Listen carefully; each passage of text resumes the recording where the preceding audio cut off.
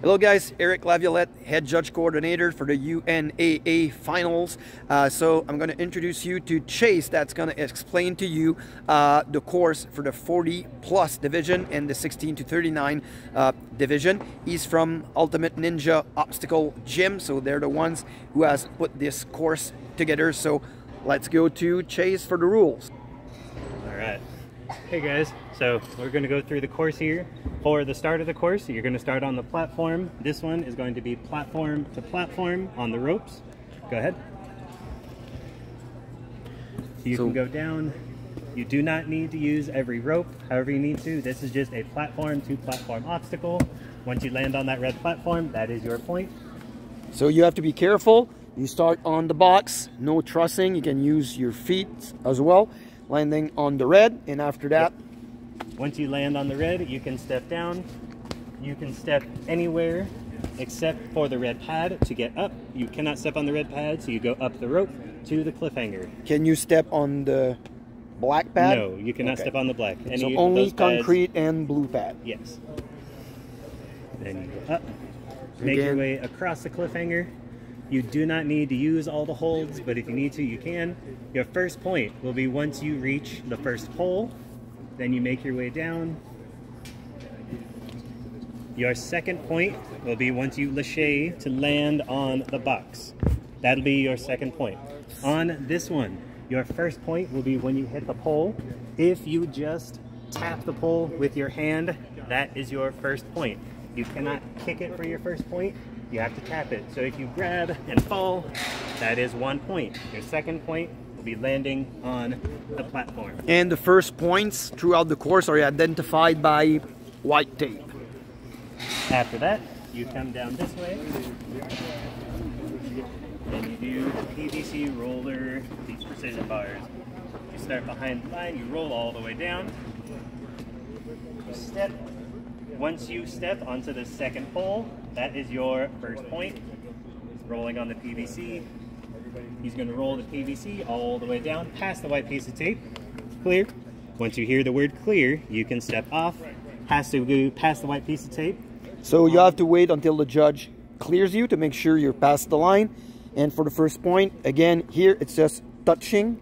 Once your foot touches, that is okay. So if you land and go, that is a first point. You can only use the bars. You cannot use the wood supports. And have to go through the first bar so nobody jumps and for safety reasons. And the starting point here with the pipe is when the athlete has his 2 feet on the pipe, Chase? Yes. So basically it starts when you have both your feet on the pipe. So if you fall backwards after that, you lose the point. Yep. All right, for the next one, this is a 2-point obstacle. The first point will be once you reach that third bar with a white piece of tape. Similar to the others, if you tap it and fall, that will be your first point. So you make it however you need. You do not need to use all the bars, but you go across. This is a platform to platform obstacle. And again, you cannot use the trussing. Here, first point. And that is point number 2. So again, just touching the bar with the white tape, and then if you fall, you still have your first point. For the next obstacle, this is a platform to platform, and this is a 1-point obstacle. You can use them however you need. This is a hands-only obstacle. You cannot use your feet to kick any of the grips. This is a hands-only. So he's going to make his way across.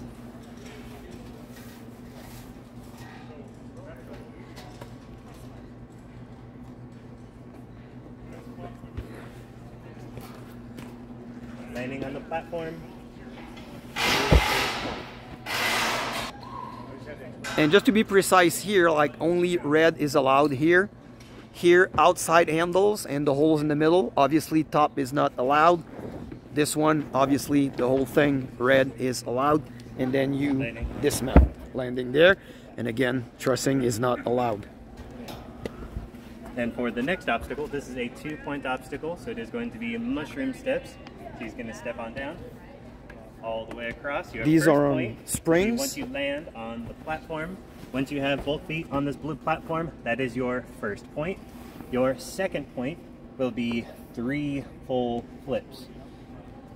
It has to be a forward flipping motion, so he's going to do 3 flips. 1, 2, 3. Once you hear 3, you can go. You do not need to jump directly. If you need to step down, you can do that. 3 flips is the key. You will hear the word clear once you do 3 flips. So here, so we're clear, you have to have both feet, not the body, like if you're laying flat, both feet on it to be considered as completed for the point. And then once you hear that the 3 flips are done, you can actually go down on the gray and then go on the start platform here. That is allowed, or go directly. Yep. And then on this next one, in this obstacle, this is a platform to platform obstacle. You can use the ropes if you need, or you can go directly across. He's going to use the ropes for the demo. Make your way across. Once you land on that platform, that is your point. Then this next obstacle is another 1-point obstacle. It is a flying squirrel.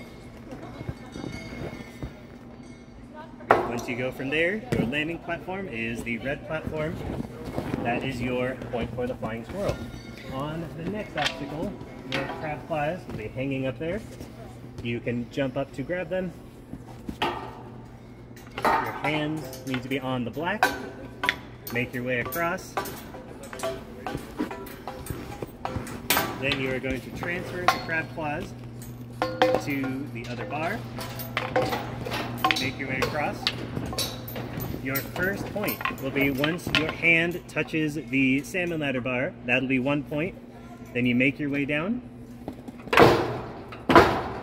From there, you lâcher to the red box. That is your point. On this one, similar to the others, like the lâcher bars, if you reach and just tap it, that will be your first point. You don't need to show any type of a controlled grab or anything. If you go from the ring and just tap it, you get your point. And there's going to be, again, a white tape on that bar to identify the first point. And you do not need to use any amount of rungs or any specific rungs. You can lâcher to the box at any point that you feel comfortable. You do not need to go specifically down the number of rungs. Then for So here, just to be clear, the trussing cannot be used. You have to actually physically jump to the canes, and only the black handle is allowed. If you go over, we're gonna give you a warning, and then on the second time, it's gonna be a fail.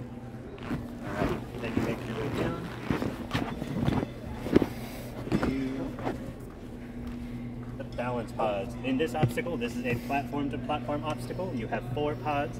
Use them in any way you need. You can use your hands and your feet to make your way down.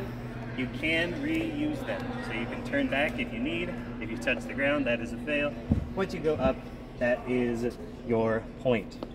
So here, like we were discussing, you can stay on that box as long as you want, but the minute your last feet leaves the box, if you go back to the box, it's over. Go up, and on this obstacle, this is the pole vault obstacle. In this one, you make your way, this is a platform to platform, so you go to the bar, use your momentum to carry down the bar, make your way up to the monkey bar, all the way down, land on the platform. On this obstacle, you do not need to use the ring if you do not want to, but it is there as an option. You do not have to grab the ring. Then you move on to the next obstacle. Z grip lane is a 2-point obstacle. So he's going to go ahead and start. Once you make your way to the blue cannonball with a white piece of tape, that will be 1 point. Just touching it gets you the point with your hand.